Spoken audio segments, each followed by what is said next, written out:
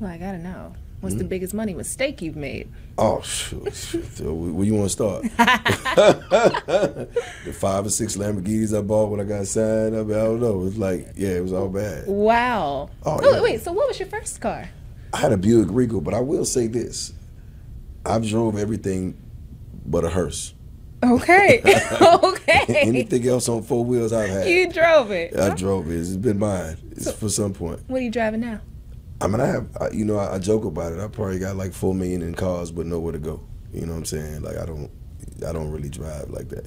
Like You can slide one my way. and I'm not saying that to be funny, because I Yeah. was telling one of my guys, I was like, man, you think I should just get rid of all this? Because I don't drive it. Like I'm not. Yeah. My lifestyle is different now, and I definitely don't value depreciating assets anymore. Mm-hmm. You feel what I'm saying? Like it doesn't make sense to me. Like I'm not gonna go out and just buy another car. Now I might get a jet because of the way I travel, and maybe a boat because of the way I live. You know what I'm saying? I wouldn't have mind having something docked in Saint-Tropez or somewhere like that, or Capri. You know what I'm saying? Yeah. Like I can see that because that's how I live. But as far as like depreciating assets like cars and stuff, I just don't have my. You know, when you come from the streets and you had all that stuff, and then you get into the rap game, you get all that stuff, and you get into your grown man life, you just like, hold up, it doesn't even make sense. Yeah. And I'm not saying that anybody else should live like that, but I'm quite sure if you're getting any type of money at some point, you're gonna start to understand that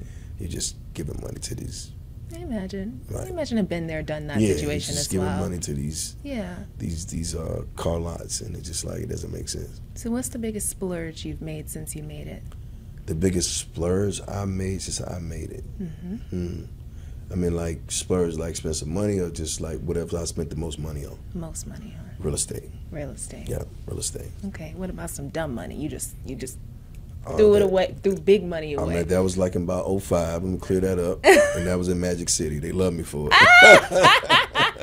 They love me for it. I wouldn't call it dumb money either. You know what I mean? Somebody went home. Right. Well, my man used to tell me, we taking care of single mothers. I'm like, yeah, I get it. I get it. Well, Jeezy, what's the best piece of advice you could give to someone who's really just seeking to be successful and how to manage their new money? Well, I would definitely say, as far as the managing the money aspect, definitely make sure you get people around you that you can trust, because these people are crooks out here. The lawyers, the accountants, they all crooks. You know what I'm saying? Especially when you come into new money. Just make sure you got somebody in your circle that you trust. It might even be somebody that was in your family that went to college that can just kind of give you some game. You know what I'm saying? I'm not saying let them handle your money, but I'm saying that you just need people around you, because it's all about your team. It's all about who's around you. I got an amazing team. I love all my people. We built an empire together, and we're going to continue to build them. My advice about just getting money is just like, no matter how much money you get or they're offering, always know your worth, right? Your price is your price, but don't sell yourself for this money, meaning like don't lose yourself in it. You know what I'm saying? Because, money come fast and it go fast too. And if you lose yourself, they always say, if you want to know who a man is, give him some power or some money.